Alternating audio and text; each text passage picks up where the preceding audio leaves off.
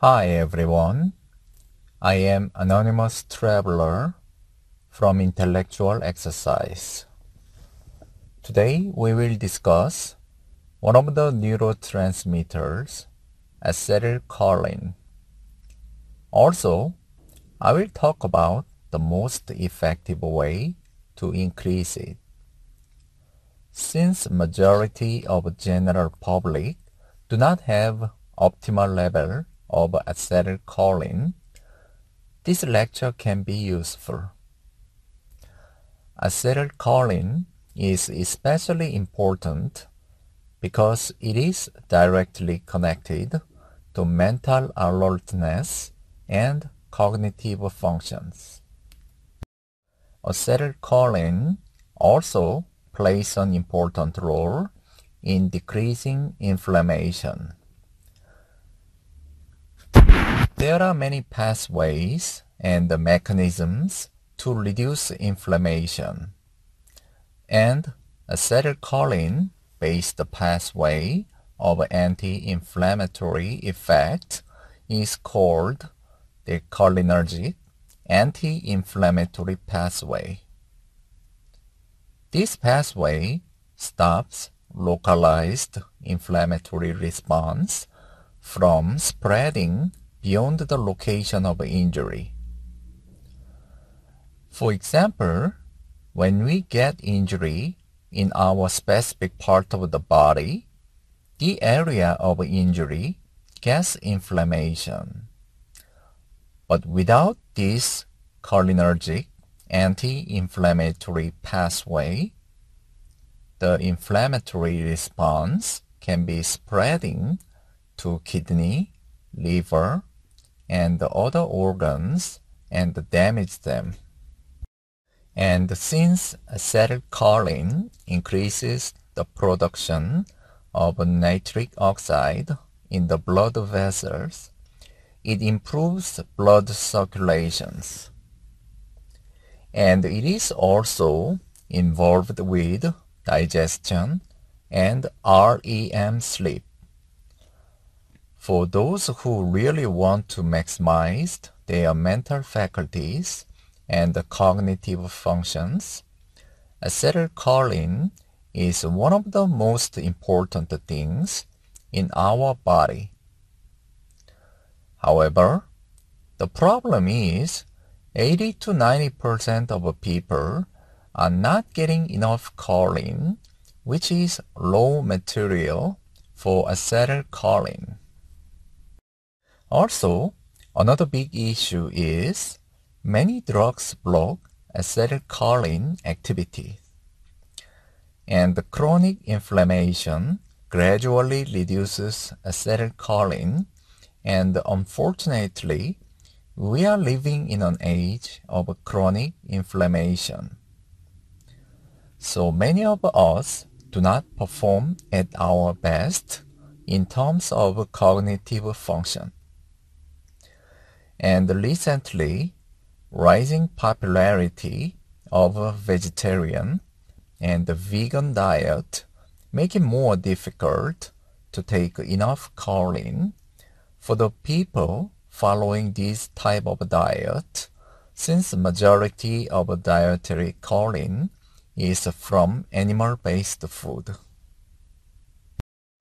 According to the Food and Nutrition Board of the National Institute of Medicine, adequate intake amount for choline is 550 mg per day for men and 425 mg per day for women.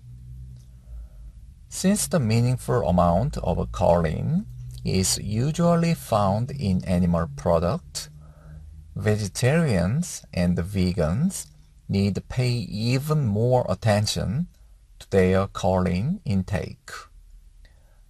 In the later part of this video, I will talk about the best way to supply choline to brain phospholipid, and it is useful for everyone, but if you happen to be vegetarian or vegan, it is even more important. acetylcholine is unique because it functions as both of excitatory and inhibitory neurotransmitter depending on the location and the situation. Because of its wide spectrum of activities, it exists not only in the brain but also all over the body. On top of that, acetylcholine in the brain also functions as a neuromodulator, a substance that modulates the other neurotransmitters' actions. And the severe acetylcholine dysfunction is linked to numerous neurological and psychological disorders such as dementia, Alzheimer's, multiple sclerosis, Parkinson's, Huntington's disease, schizophrenia. And when you don't have optimal level of acetylcholine, you can have various symptoms, including decline of memory, brain fog, difficulty with calculating numbers, slow mental response, muscle weakness and fatigue, constipation, dry eyes, chronic inflammation, occasional flushing or redness on the face or neck. If you have more than few symptoms from this list, you might have too low level of acetylcholine. If you want to increase the level of acetylcholine, you can do that by increasing intake of choline from food or taking blood-brain barrier crossing choline supplement, which is the most certain way to supply choline to your brain phospholipid. That's like hand-delivering enough building blocks of acetylcholine to your brain. If you want to increase choline intake by food, what you need to eat is egg yolk, fish, meat, wheat germ, and broccoli. But nothing beats beef liver when it comes to choline. 3 ounces of cooked beef liver contains 356 milligrams of choline. Considering men need 550 milligrams and the women need 425 milligrams of choline per day, beef liver is an amazing source of choline. And also, instead of adjusting the diet, you can simply take blood-brain barrier crossing choline supplement. First of all, most choline supplement is almost useless because they do not cross blood-brain barrier. But there are 2 choline supplements that effectively cross blood-brain barrier. They are alpha GPC and CDP choline. But from clinical studies, alpha GPC seems to perform better, so that's what I recommend.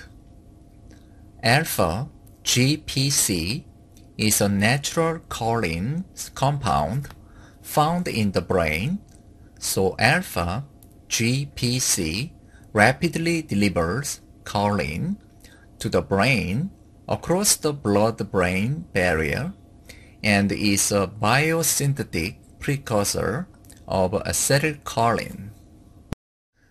Over-the-counter alpha GPC is made from either egg or soy.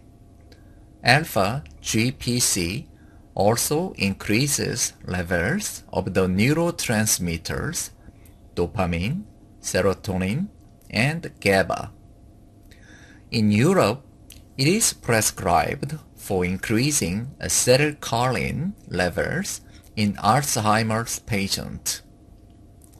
Luckily, in the United States, it's available as an over-the-counter memory supplement.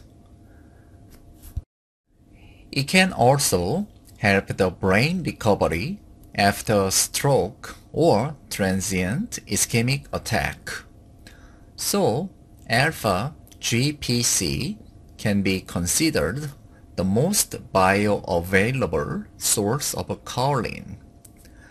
I will post the link to alpha GPC supplement that I personally use in the description box. And if you want faster and more pronounced effect, you can use additional supplement on top of choline-rich diet or alpha GPC supplementation. For this purpose, the best option is either Bacopa, Monieri, or Herpazine A. It seems personally I respond better to Bacopa, Monieri, but both of them are excellent and they are backed by clinical researches regarding their beneficial effect. Bacopa Monieri is a traditional Indian medicinal herb, and the Herpazine A is an extracted substance from the plant Herphagia serrata. When combined with either choline-rich diet or quality choline supplement such as alpha GPC, they create great synergy effect. I will post the links to this supplement in the description box. Thanks for listening and all the best.